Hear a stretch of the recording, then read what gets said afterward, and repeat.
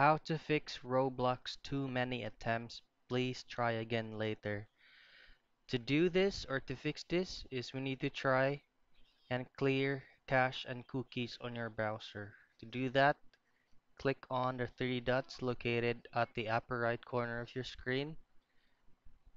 Go to settings and then hit privacy and security and then delete browsing data.